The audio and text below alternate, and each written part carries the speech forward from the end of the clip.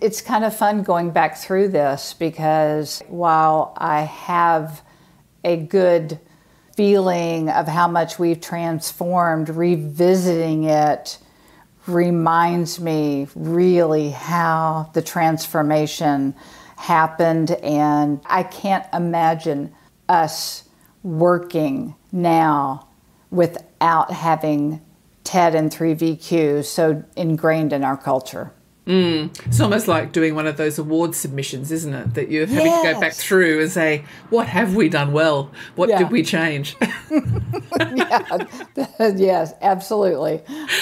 Okay, so Sheri, in our last conversation, we tread gently around your personal early journey and your integration of TED at Studio Movie Grill, but we didn't really dig into the overarching or underlying challenges faced by teams before TED was introduced. There'd been a 30% year-over-year growth rate, and the company was experiencing some inevitable friction between new voices coming in and the external experience. Your VP of Operations, Brian Hood, had shared that we realised our growth was creating the conditions for drama, and we needed a compass to help navigate the waters of this change. So could we focus on that first, on a specific example where TED made a significant difference in your team's dynamics? Yeah, absolutely. 30% growth rate was a little crazy. We had new people coming in, new ideas, but we grew so fast that we got behind, if you will.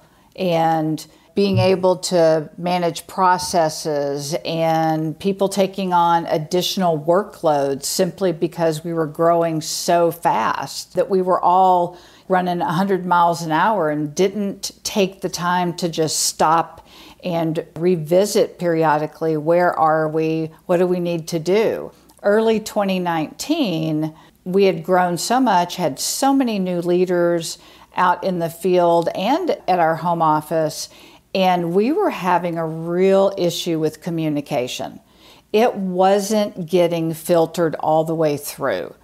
And we had different people sending different messages or putting their spin on messages, which that happens, right? If you're not aligned, that's going to happen. And so the great thing was we were able to use TED and 3VQ. And so we brought everybody into the home office and we spent a day walking through what the key issues were using the 5-step action plan that 3VQ has, which is just such an amazing tool. It seems so simple, but it's so amazing. And we were able to address the issues. One of the big things that I love about TED and 3VQ is that you don't sit there and waste time complaining. We learned to not focus on the problem, right, but focus on the outcome. So we started with, what is our outcome? What do we want out of this? And what do we want to be able to see in order to improve these issues that we're having? And so when you're all aligned on an outcome, you're not talking about, well, this doesn't work or that doesn't work, or, you know, we don't get this information timely, so then we're sending it down to our team members late and it creates this bottleneck. We're not talking about those things. They may be issues. They're a part of what's going on, but that's not what we're talking about. What we're talking about is, what do we want to see and how do we get there?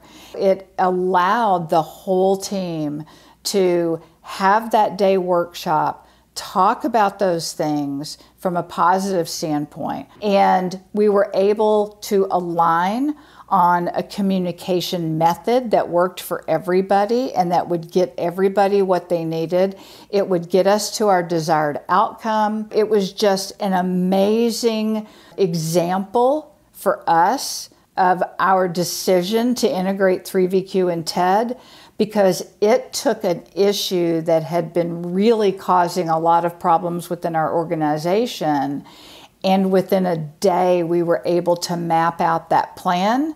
Everybody left with their baby steps of what they were going to do. We left with check-in dates to make sure that we were doing it, and it really did show Not only the impact that drama can make in an organization, how it can slow you down, how you can lose productivity and all of those things, but it also showed us in focusing on the solution that a huge team can put a plan together pretty quickly and really shift and have a positive outcome.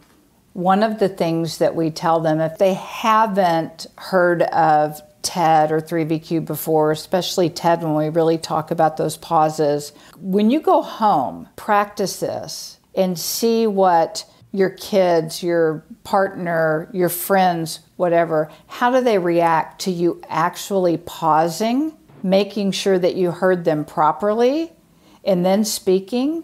We're not used to that, especially in the business world, right? No. It's just like, bam, bam, bam, let's talk to each other. And it's amazing what will happen with people, even if they're people that are kind of at odds with each other, like we talked about last week with the gentleman. Once you stop and you offer each other respect, you could have totally two different ideas. But as long as you're coming at it from a source of respect for each other and a desired outcome that is aligned, it takes a lot of that emotion away. So many stories from our people, especially our new managers that, just go through this, just about how it transforms them, how they change their way they lead. Some of the ones that are the most impactful to me are the stories of their personal life, because I love the fact that this work allows us to work on ourselves across professional and personal. Still gets me is one of our managers telling me that I think his daughter was 11 or 12. She was having a lot of problem in school, and she was getting bullied, and she didn't want to go to school.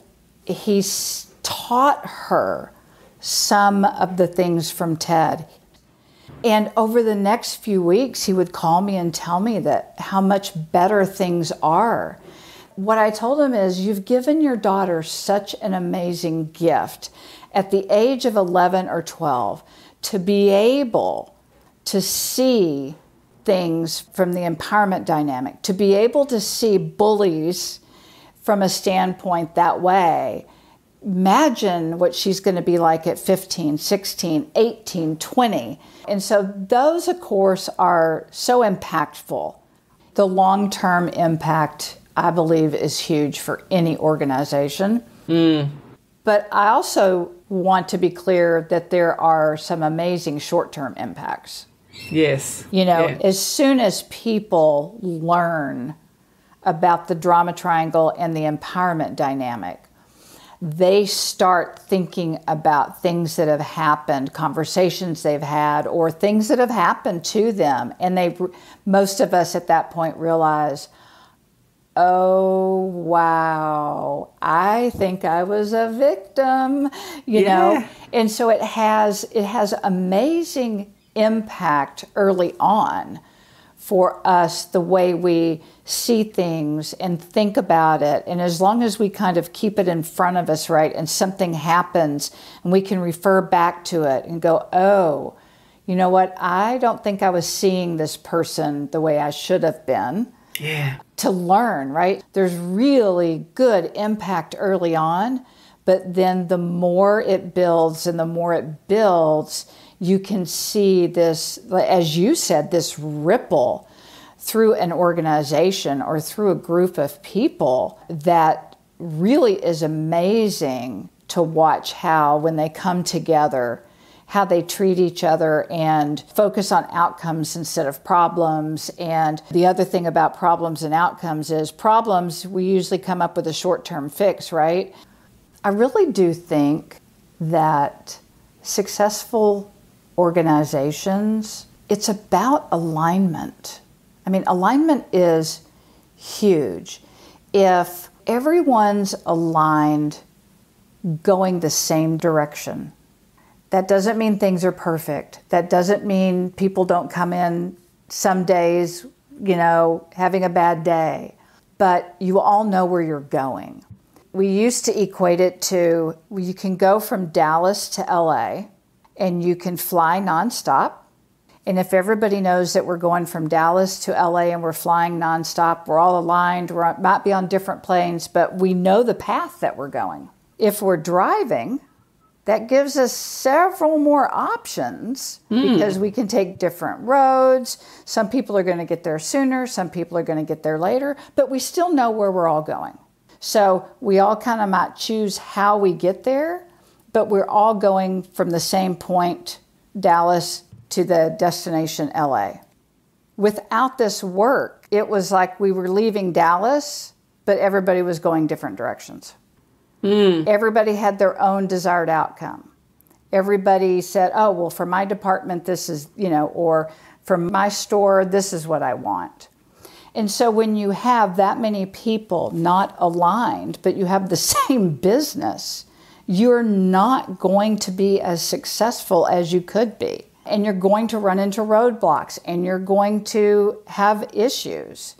We have a healthy way to have a conversation and get back on track very quickly.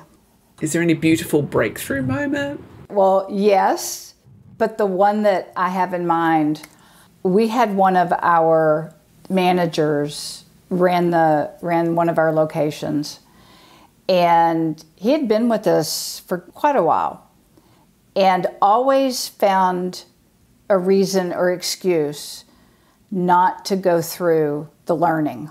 Every single time. And some of our team had just said, you know what, he's not going to do it. Just let it go. It's okay. Because we never want to force somebody to go through learning. And so the next class came up and I thought, you know what, I know this is good. He's got to go through this because he was a true persecutor without intent. He had no intent, but there were people that just didn't want to work with him. And it was getting harder and harder. And so I took a trip and sat down with him and talked to him. And I said, I've been chasing you a long time to go through this. And I promise you, if you go through it, if you get halfway through and you see no value in it, then drop out. Just give me a few weeks. And he said, okay. And it was 2 weeks in. I could see the light bulbs go off because, of course, we were doing it via Zoom now that we do everything Zoom. And he stayed in the whole class. And he told me that his wife was blown away that he actually went through it and how much he had changed. Oh, goosebumps. And the complaints working with him started going away. To make that shift is only in those first few weeks. All the stories that we have reinforces it for me that of spreading the word and getting this out to other organizations to let them know that at least try it, right? Like pick up the book or call one of our coaches or do something because it really does make a difference. It's not the world changer that you do it one time like we said and that's it, but it's something that can easily be integrated and can make such a big difference. And from an organizational standpoint, from the executive team, it also shows the employees how much you care about them because you're doing this for them. Read The Power of TED, and then we get together and we work through the e-course together, whether that's one-on-one or with their group. And then you move on to the next book, and then you can do the next course. So there is a lovely rhythm you can create, just even reading the book. I think people get it and can see the benefit of it. Totally agree.